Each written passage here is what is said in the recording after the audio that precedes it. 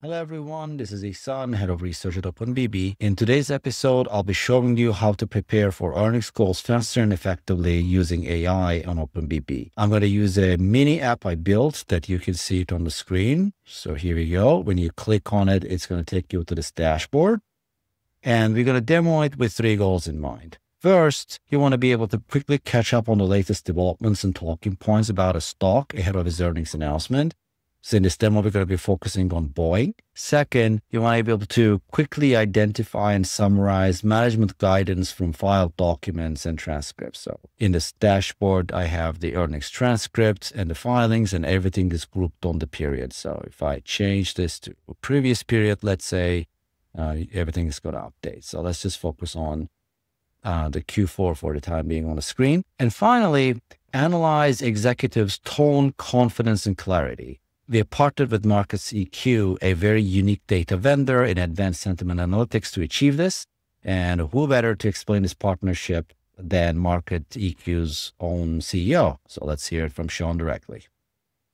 Hi, I'm Sean Austin, co-founder of Markets EQ, and I'm going to walk you through a little bit of why we are who we are and how we provide immediate feedback for communications across some pretty important financial moments. Those from earnings calls, conferences, investor days, important shareholder emails. All of that is in our ethos of what matters to corporate issuers, as well as the asset management world.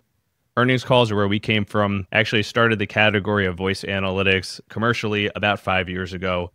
That's something that has now started getting proliferation in the space, similar to natural language processing. Think about if you listen to a call, how important it is that you understand the speech, the nuances of voice, which come from when you get asked hard questions and you maybe don't know the results or you don't want to have as much conviction in the way you speak. Word choices are important just as much as your conviction, your confidence, the way you come across, and the how of speech. What we want to uncover are insights from that data, so you don't need to be a data scientist to get the ultimate understanding. Instead, use the power of a quantitative-backed data system, but the unique and flexible properties of large language models and an environment like OpenBB to unlock more understanding and really unlock more insights into what's possible. This is one of the most important bleeding edge pieces of understanding and alternative data in earnings call analyses, and we're excited that you can take a look at it. So in this demo, I'm going to focus on Boeing as my example. They announced earnings on Wednesday, April 23rd before market open, and they hit their call during market hours. My goal now is to quickly get up to speed on important topics ahead of this call. So let's go to our Copilot panel. You can connect any Copilot that you would like. So I'm going to be using the OpenBB Copilot, which under the hood can use Perplexity API to do web search. You can just basically follow the examples here to bring any Copilot to OpenBB. I've also engineered my prompts ahead of time because these are common questions that keep coming at an earnings call. So instead of writing everything from scratch, you can just basically create a prompt library and pull things on the fly as needed. So I'm going to ask at web, what are the key topics on Boeing? And I'll give you a couple of examples, but I want the Copilot to organize the topics at the end of the day. So here we go. Like we have supply chain issues, some discussion around deliveries, China tariffs, and so on and so forth. Let's just say that make a table with the titles only in this, right? Excellent. So let's just add this piece table as a widget because it's going to keep coming up. So let's just say topic for earnings. Okay.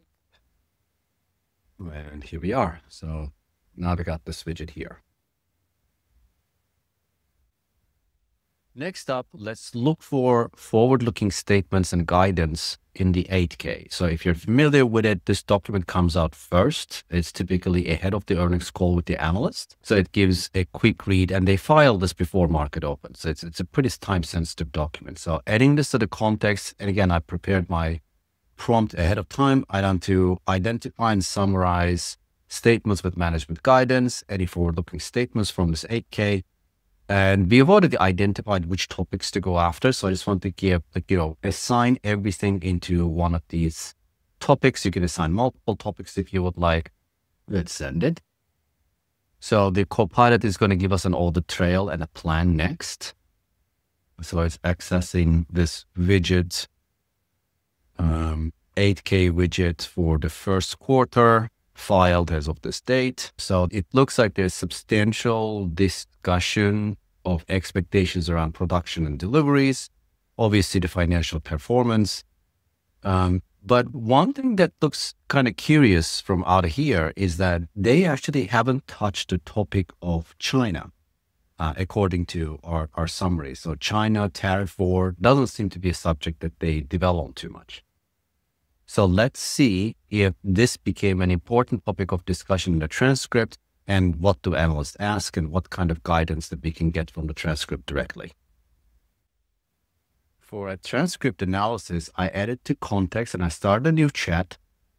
And it's the same prompt that I was using before, but I edited this a little bit because the transcript is a little different beast than the 8K. So here, I again want the forward-looking statements with management guidance. I want every sentence to be assigned to at least one topic from this list that I get from Perplexity. This time, I also want to know who the speaker is, because I'm going to later use the speaker in the sentence to find the emotional scores based on that information.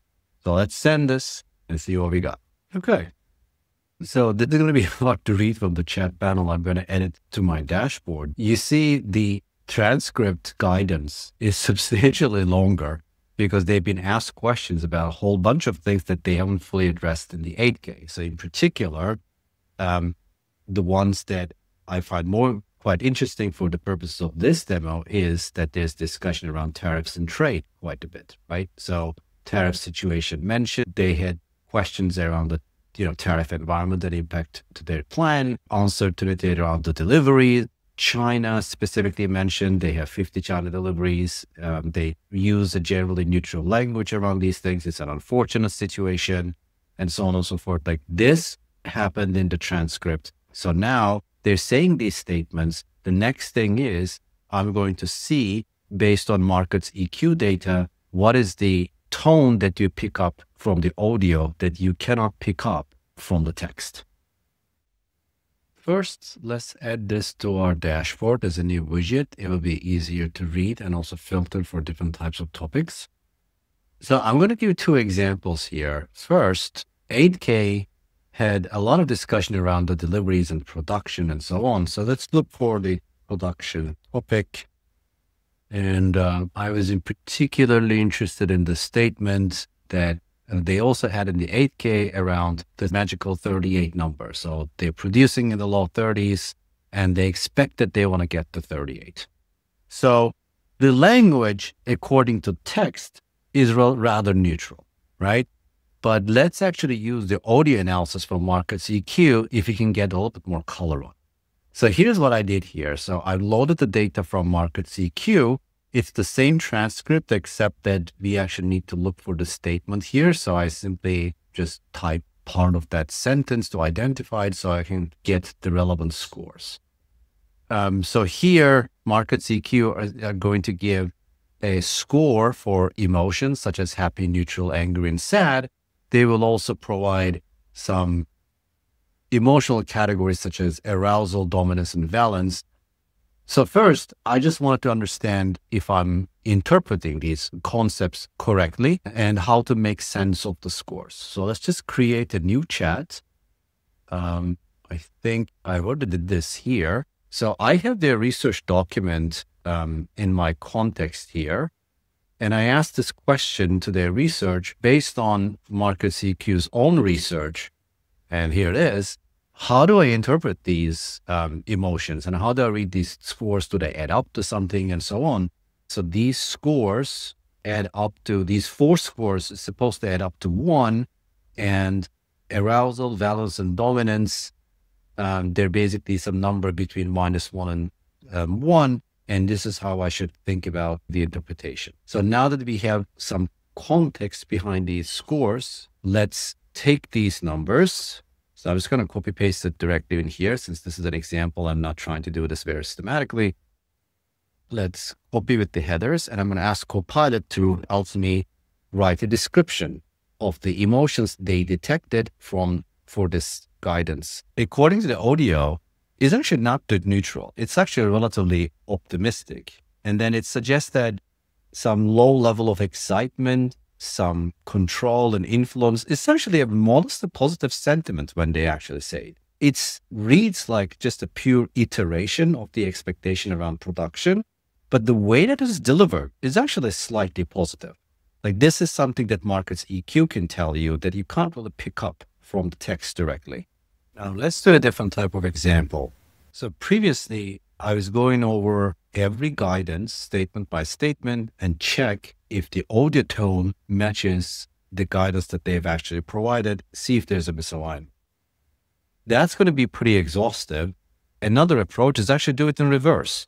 You can rely on what Markets IQ Insights Report says about where they find some misalignment in the tone and the written language. Let's just edit the context.